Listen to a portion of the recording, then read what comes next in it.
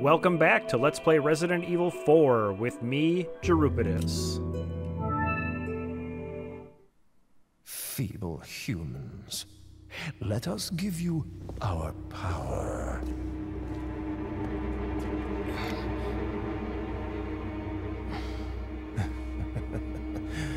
Soon, you will become unable to resist this intoxicating power.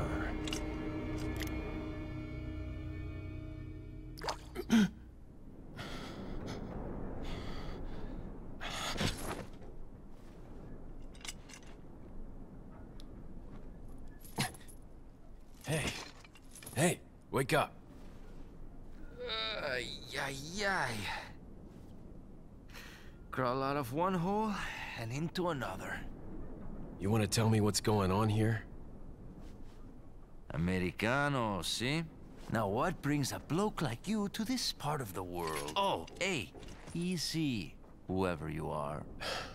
Name's Leon. Came here looking for this girl. Seen her? What, are you supposed to be a cop or something? Nah, you don't look the type. Maybe. Okay, let me guess. She's the president's daughter? That's too good for a guess. Want to start explaining? Psychic powers. Nah, just kidding with you, amigo. I overheard one of the villagers talking something about the president's daughter in the church.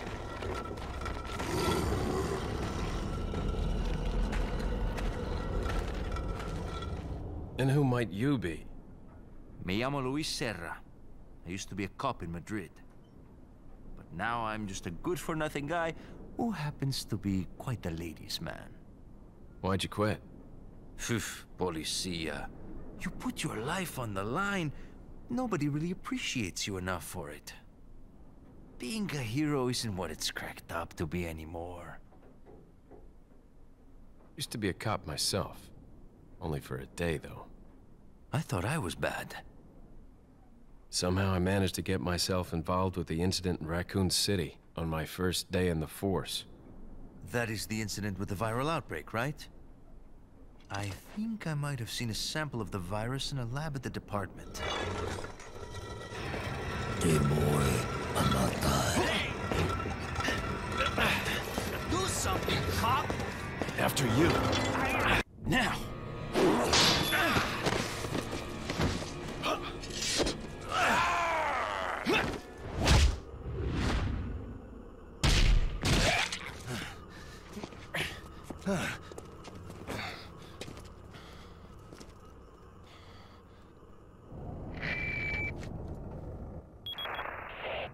It's Leon. Sorry I couldn't get in touch sooner, but I was a bit tied up. You're okay, right? I'm fine. There was a male civilian held captive. According to him, Ashley's in a church somewhere. What happened to him? He managed to escape. Do you have a fix on the location of that church? No, but apparently there's a secret passage in the village that leads there. I'm heading back to the village. Man, the first time I saw that neck break, I was like, oh my god. It's so awesome. So we gotta head back to the village to get to the church, but first...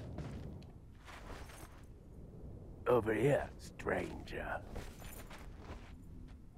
That is the merchant, and he is my favorite character in this entire game.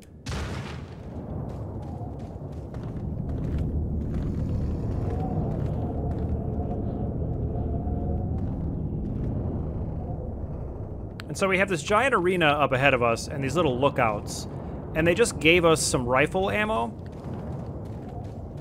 So it seems like what they want you to do is buy the rifle. Got something that might interest you. Got a selection of good things on sale, stranger. All right, I'm going to do my best merchant voice here. Don't know if you noticed, stranger, but did you see the blue medallions hanging around in the village? Come back after you've shot 10 or more of them. I've got a specialized gun I want you to try out. That was probably terrible, but It had to be done. So we're going to sell our spinels. I googled this and it is pronounced spinels. Spinel. Is that all? We're going to sell pretty much all the treasure we got. We got this one from that extra chainsaw guy. Thank you. This one from that puzzle, and we're going to hang on to the beer stein for now. So as I was saying before... What are you buying? Ooh, let's Is grab that this all, attaché stranger? case. It's going to make our Thank case you. bigger. Always awesome. To finish my thought, they probably want you to buy the rifle here. They just give you some ammunition and those lookouts, and they want you to kind of run up there and do a little bit of sniping. But that is not what we're going to do. We are going to pull a little sneaky on him here. I love the merchant so much. He's just... like, for an NPC that doesn't really have anything to do with the plot, he's just so memorable and awesome. So we're basically going to run for our lives through here.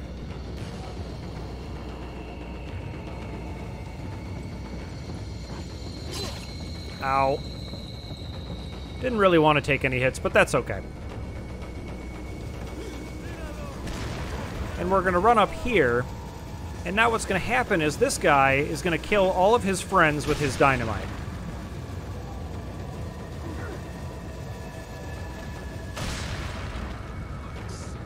And this is a trick that's used in no damage runs. And I'm not going to do this whole time, because I think it's not particularly fun to watch. It's not really exciting. It's just kind of dumb. You just stand here for basically the whole arena, go summon another wave, and then come back up here and have them all get killed. We're not going to do that either, because I think it'll be a little bit more entertaining and fun to run and gun this area, but I did just want to show that off.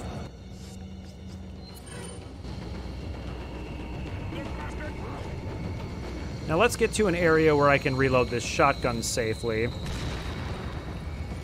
think this should be okay.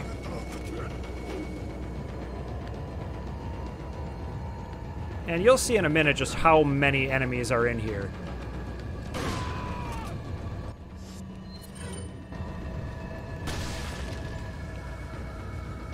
And if I can get these guys to walk across this bridge, I should be able to knock them all off.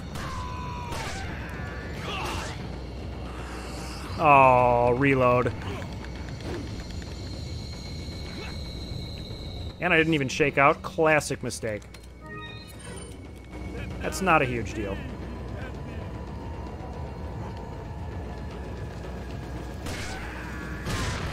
That'll work. Where is the dynamite guy? And I took a dynamite to the face. This arena's not going the best. And you can kind of see why... oh. You can kind of see why people hide in that area, is because there are just so many enemies in this area. It's absolutely ridiculous.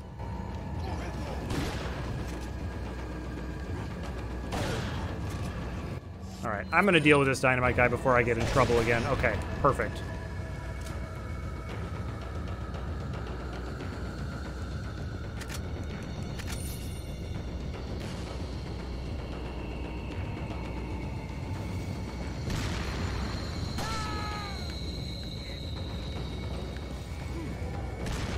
Yeah, let's just drop them all off the bridge.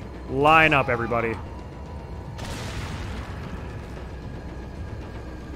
I don't know if you can hear that, but it sounds like there's another dynamite guy around.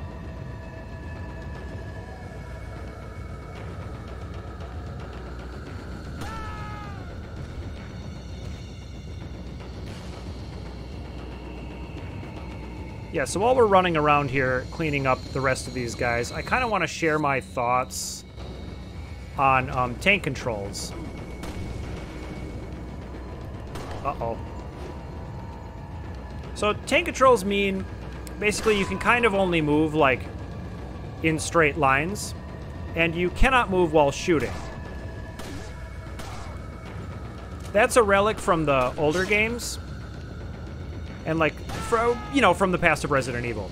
It's not really a way control schemes are done anymore. And if you go back and play this game, it ends up feeling a little bit weird when you're used to not having to decide between those two things. But I think the way it ends up working out, it makes the game scarier because you have this sort of tension in combat of whether to move or to shoot.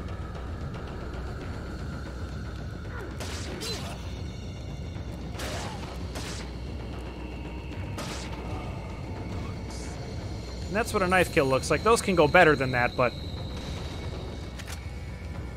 you can pretty easily run up on dudes and just knife them. Oh, this kind of went a little sideways, so let's get out of here.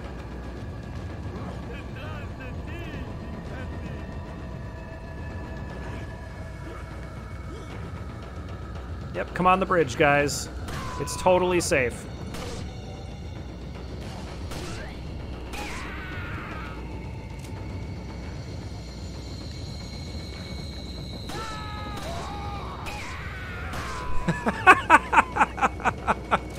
That is fantastic.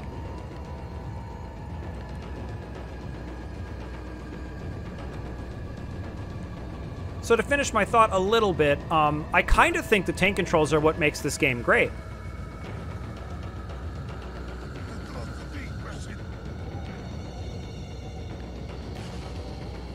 Where am I seeing someone?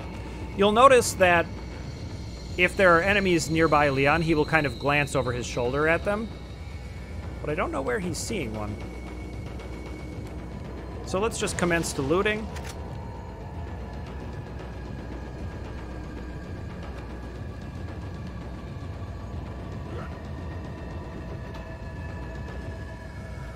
Oh, I bet I know where he is. Yep. Let's go get him.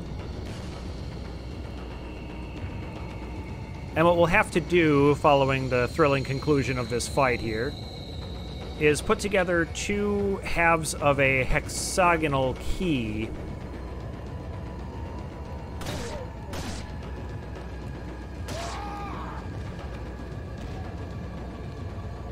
Did I not get him?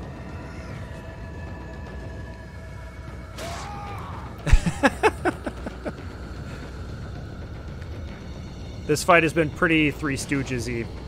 Oh, there's still somebody left. Well, anyway, we'll have to put together those two halves of the hexagonal key, and then that will allow us to progress through the door at the end of this arena. So let's go get those.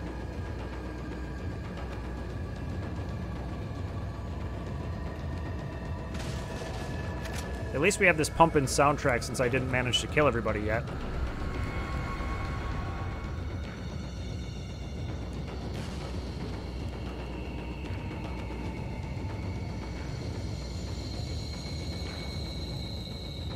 Yeah, there's oftentimes like a guy left over just hiding somewhere. I'm sure we'll run into him eventually.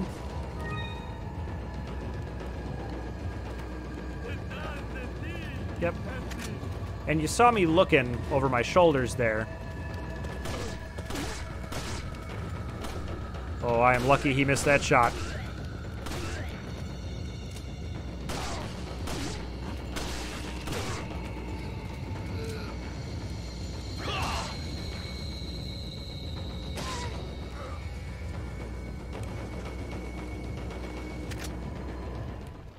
All right, that's finally it. Everybody's dead.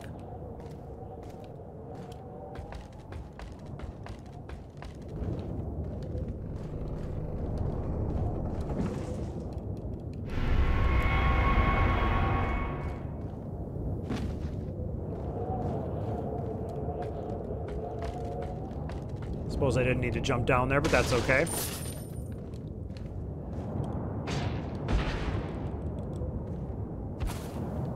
And I'm going to try to pick up every item that I know the location of, and try to get kind of semi-secret things like birds' nests and things like that, and the most valuable treasures. But I may miss an ammo drop or, you know, a small item pickup here or there. I don't consider that to be like a huge deal.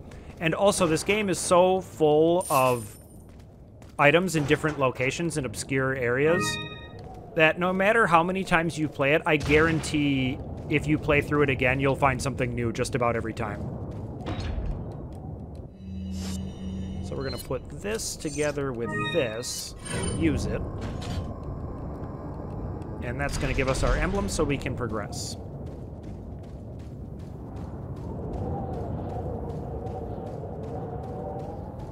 Sort of a quiet little interlude here.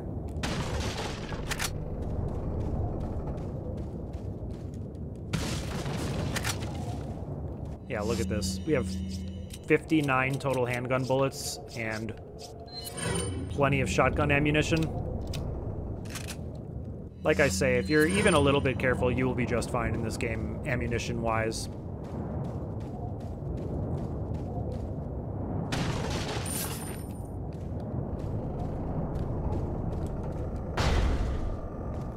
Straight ahead of us, you can see that is the elegant mask flashing at us there, but we can't quite get to it yet. But we will be able to do that shortly.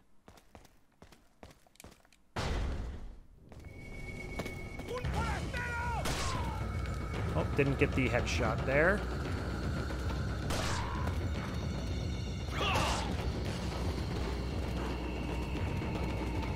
Yeah, there's that axe-throwing guy over there.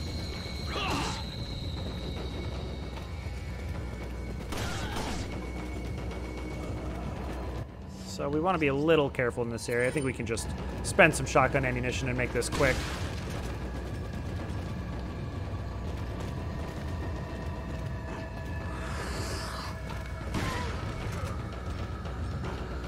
Oh, and he got me anyway.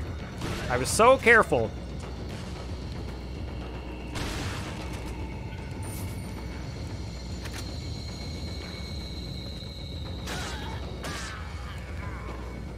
All right, he's dead. Let's go ahead and heal up. And I know it may look like I'm a little short on healing items here, but there's like a big healing item fountain coming up. So don't you worry, I'm gonna be okay.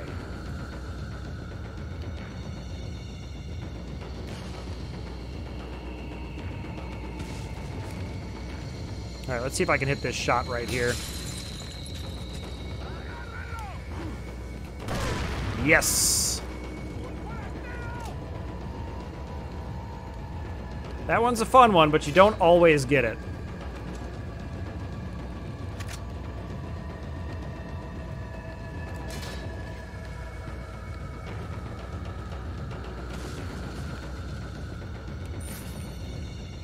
And there is plenty of loot to find in here. Another spinel.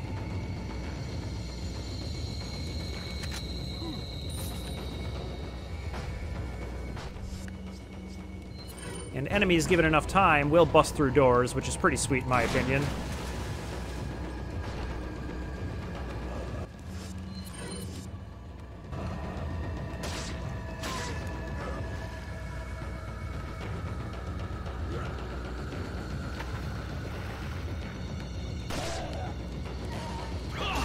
Boy, these axe-throwing guys are just my arch nemesis.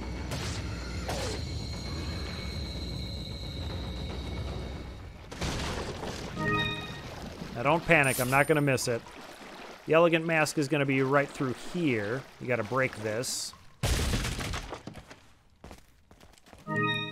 And there it is, and that's going to function the same way as the beer stein, where it's going to combine with other treasures to become more valuable once I put it all together.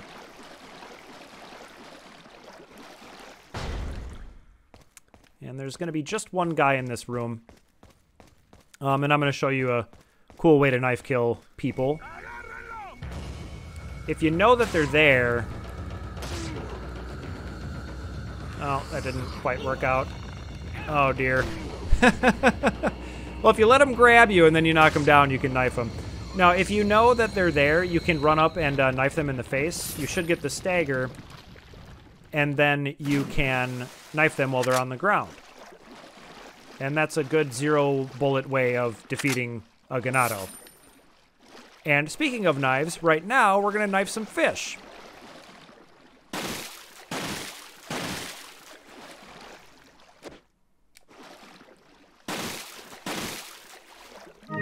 There's one. And Leon is an expert knife fisher.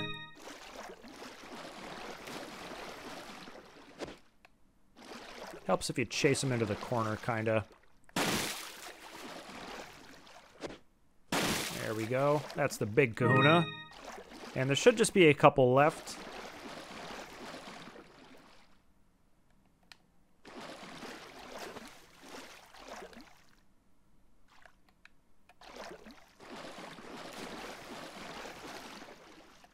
Didn't chase him into the corner.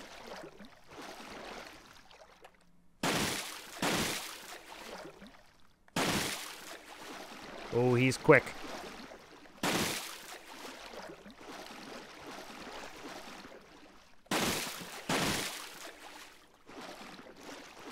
I could have swore I got that one.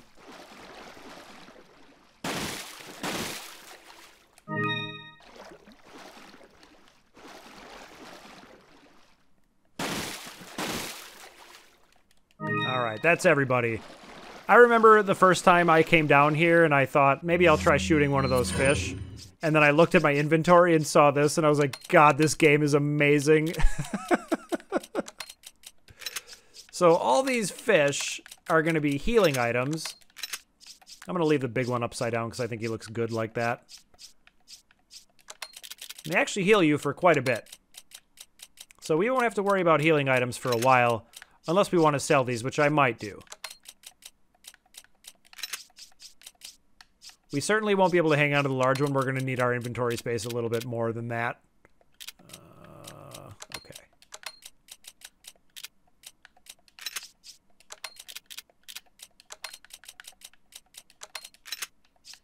Oh, and we got one more grenade. It is helpful to organize your inventory, not only because it's fun, but it can be a little hard to tell how much stuff you have from time to time. Like, how many grenades do I have? If they're all over the place, it's easy to think that you have fewer than you do. But now that we're done knifing fish for no reason at all, we'll be able to head right out of here.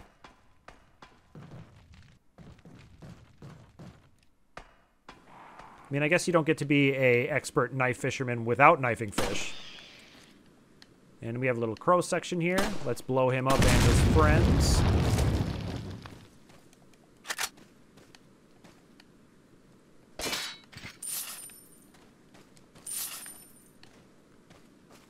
And there's going to be a little pendant puzzle over here, although this time it ends up being a pocket watch.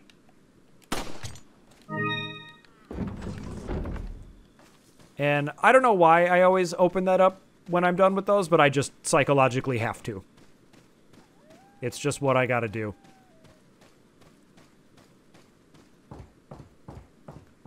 We're gonna have a short little puzzle here. And the point of this is you want to make it match the emblem, so we give it a up and a left.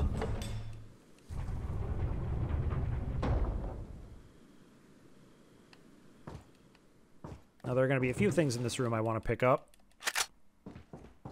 Some bullets, the insignia key.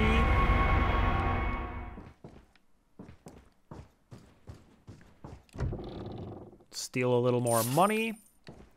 And let's check out that note on the bed.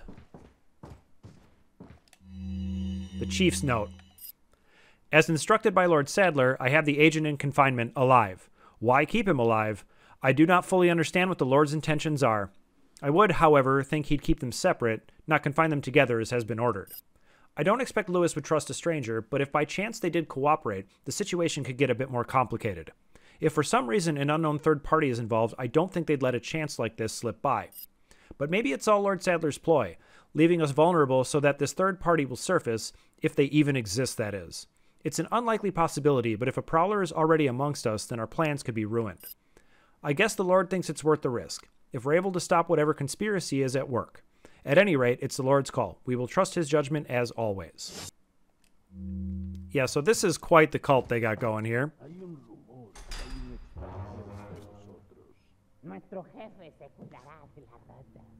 Si la plaga es mucho mejor que la nuestra.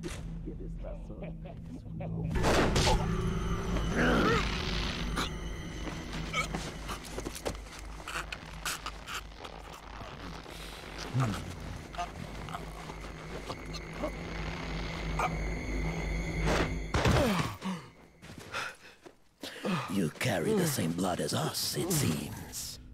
Nevertheless, you're an outsider. Just remember, if you become unpleasant to our eyes, you'll face severe consequences.